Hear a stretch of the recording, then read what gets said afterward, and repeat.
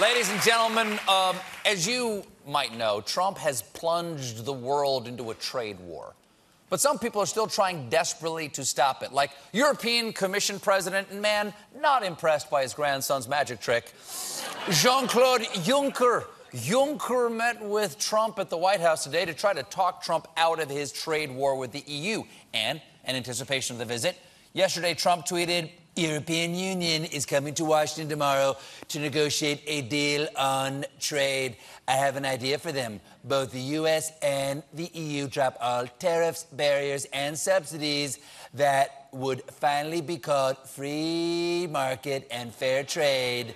I hope they do it. We are ready, but they won't. Well, not with that attitude.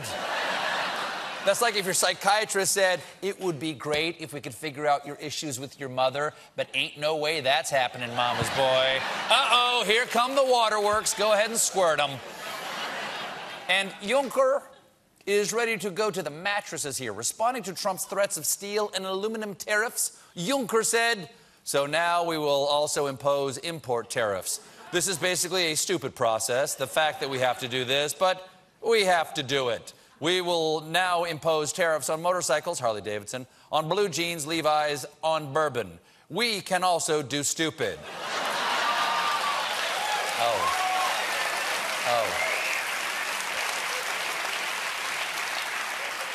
Oh, we know Europeans can do stupid. I've met Piers Morgan. But hold on, Juncker. You really think you're gonna out-stupid this guy? Bing, bing, bong, bong, bing, bing, bing. You know what that is, right?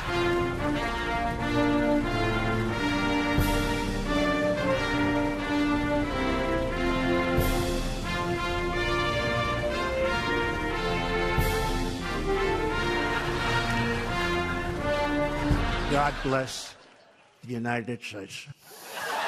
So yeah, good luck outdumbing that. He's like the Bobby Fischer of being a moron. He's always 3 moves ahead, and he's groping the queen. But Trump just wants everyone to get off his case, tweeting, when you have people snipping at your heels during a negotiation, it will only take longer to make a deal, and the deal will never be as good as it could have been with unity. Negotiations are going really well. Be cool. The end result will be worth it. Be cool? Be cool. Be cool. Be cool, Daddy. That's what you say when you're negotiating for a bag of weed, not plunging the world into an economic crisis. It's just a few $100 billion worth of tariffs, okay? So chillax, brosef. This afternoon, this just happened? This afternoon, Juncker and Trump announced that Europe had agreed to import more liquefied natural gas and soybeans while negotiations continued. And that's a good thing, because the people getting hurt most of all by this are farmers. First, Trump slapped a tariff on Chinese solar panels. Then China came back and hit us with a tariff right in the soybeans. Now Trump's hitting back with a tariff on seafood and cosmetic products. So it's about to get a lot more expensive to put mascara on your goldfish. Wow. These are Trump's people, and he is ruining their livelihoods. China is by far the biggest consumer of American soybeans, and now U.S. soybean prices have plunged to a 10-year low. Oh, no, is what I would say if I knew how much soybeans used to cost. So Trump is scrambling to appease his farmer base, tweeting things like, China is targeting our farmers who they know I love and respect as a way of getting me to continue allowing them to take advantage of the U.S. They are being vicious in what will be their failed attempt. We were being nice until now.